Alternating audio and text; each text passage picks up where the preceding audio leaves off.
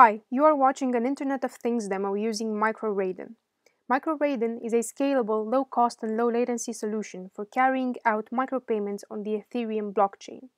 In this video, we will demonstrate how µRaiden can be used to open payment channels between two machines. You will also see the life cycle of these payment channels: creation, top-up, settlement, and closure, along with off-chain ERC20 token transfers. The scenario is: a client machine requests from the server machine an up-to-date Ether to dollars exchange rate at a fixed interval of time. We have three terminals opened. The bottom gray one is the server, the service provider. The above terminal is the client which requests the resource. We can see the overall channel status in the blue terminal. These values are from the server's perspective. For the moment, note the open channels number. This is the total number of open channels that the server has with all his clients, not only this client. The server is already started, so let us also start the client.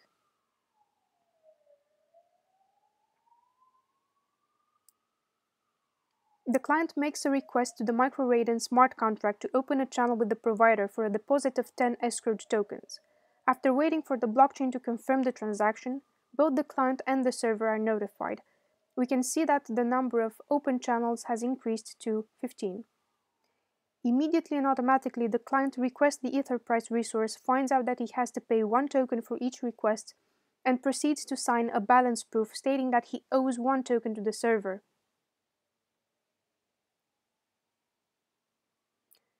Of the 10 deposited.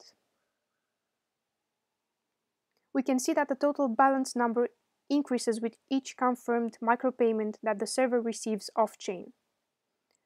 When the initial 10 tokens are spent, the client will send the top-up transaction to the µRaiden smart contract and will deposit another 5 tokens.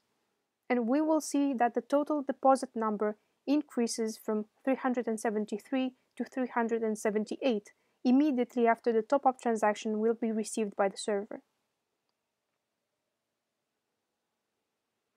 Topping up the channel has been requested and we are waiting for the blockchain confirmation.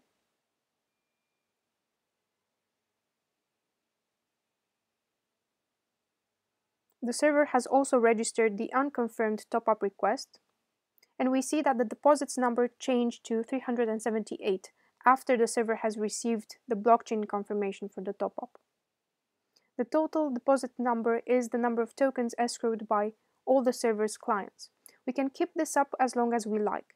The balance value increases with every request, showing the number of owed tokens. We can also see the balance increase on the client side from 13 to 14 to 15. And this is the price resource received by the client in exchange for the micropayments. Finally, we can simulate the channel closing initiated by the client. We expect the total balance number to decrease because the off-chain balance will be settled on-chain.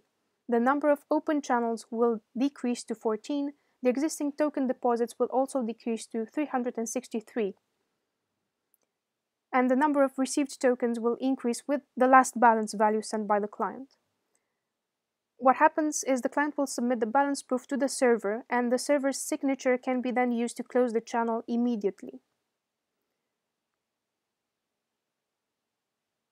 Here we can see that both the client and the server have received the blockchain confirmations that the channel has been settled and closed.